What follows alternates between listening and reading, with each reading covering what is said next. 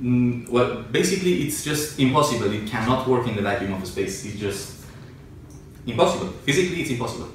Yeah. So, what about all the scientists? Are they all lying, or? The thing is that we have understood the word scientist wrong. Look, I'm a scientist. I'm a mechanical engineer, and I have a master's degree in technical physics. And I work as a research and development scientist. But when you say a scientist, you think that these guys are out there and they're just exploring the universe and trying to find the secrets of the universe. No, it's not like that. They pay us to do certain things, certain tasks. And if they don't pay me, I'm not going to go search those stuff.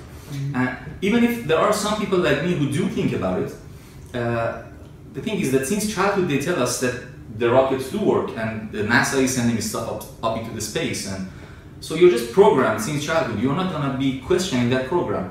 And even if you do question that program, people will laugh at you. People will judge you. They think you're stupid. So you end up losing your jobs and friends and stuff. So the scientists, they don't do that to themselves. It's a stupid thing to do. Even if it's the truth, but you just don't do it. The reason that you do think that rockets work in the vacuum of space is because of the third law of motion. The third law of motion states, it says that for every action there is an equal and opposite reaction. So it's really easy to test that. Let's put this into action. An action is, for example, I'm going to start punching now. So I'm punching and I don't feel any reactions. Do you see reaction? I don't feel any reaction.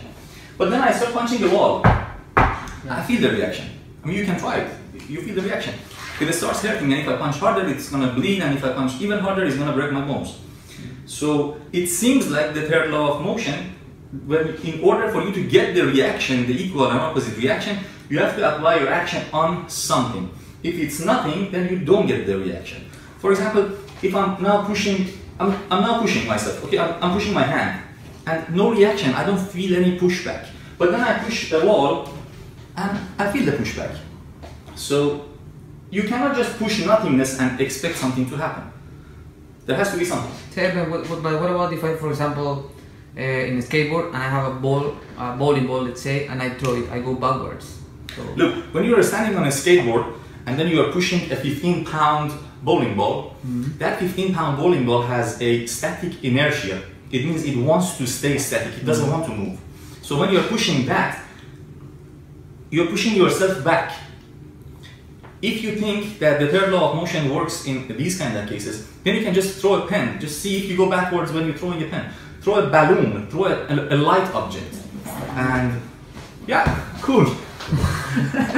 So you have a balloon and you can push the balloon and see if you go back. Or a ping pong ball. It doesn't happen. The same thing when you're pushing a car. You know, have you ever tried it when a car is broken and you're pushing it? At the beginning it doesn't move. It's heavy. And then after some time it just moves slower. It got out of that static inertia. It's now moving, so it's easier to push it.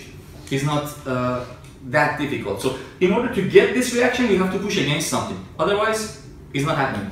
This guy, the reason it goes up is these high velocity and hot gases that exit the exhaust of the rocket engine will push against the ground first, and then it takes off and it goes up. The air down here becomes thinner. But even if it's thinner, the speed of these gases will turn that thin air into a barrier. You know when you're, for example, driving in the highway and you stick your hand out of the window and you feel this pressure, and the faster you go, the more pressure you feel? That's the same thing. Even if your hand is small, when the speed is high, the pressure increases. It becomes a barrier. The same thing in here. It pushes these hot gases and high velocity gases down. Even if it's thin, it still creates a barrier out of them. So as long as there is air or thin air, the rockets do work, but when it goes out in the vacuum of space where there is nothing, then it's nothing. You can push it and nothing will happen. This is easy to test actually. Look, you can get a single drone and just put it on the ground, accelerate it, so it lifts up from the ground and hovers at 20 centimeters. Do not touch the accelerator anymore. Just put a cardboard sheet under the drone and just lift it up. When you lift it up, the drone starts coming up also, and it maintains the same 20 centimeter distance between the bottom of the drone and the sheet. And the moment you take the sheet out, you take it away, the drone just drops down, hits the ground, and the hitting the ground happens due to inertia. Hits the ground, comes up, and maintains the 20 centimeter distance. So based on these observations, based on what I just showed you, pushing, punching, and the drone, which I can show you actually, we can go outside and I can demonstrate this. It's impossible for the rockets to work in the vacuum of space. It just doesn't happen. The third law of motion happens when you apply your action on something and that something can react to you. When there is nothing, there is no reaction. Simple as that. Yeah. And the thing is, many people say that the rockets don't work in the space because there is no air. No, you're just misunderstanding it. They're carrying their own liquid fuel and they're carrying their own liquid oxygen, so they don't need air. That's not the problem. The problem is this pushing act that you have to push on something.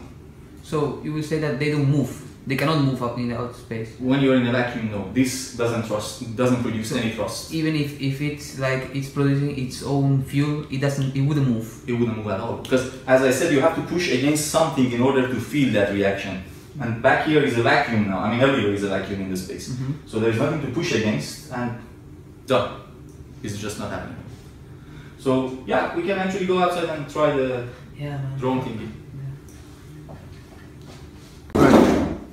So I'm not a good pilot, so I have to try to balance it first, but let's try our best. Okay, there we go.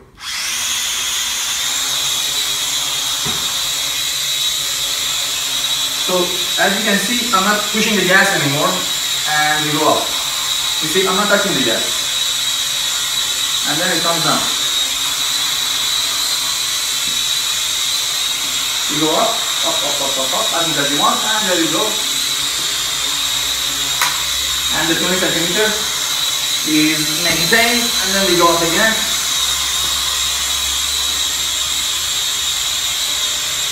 You see, it needs something to push against, otherwise it drops.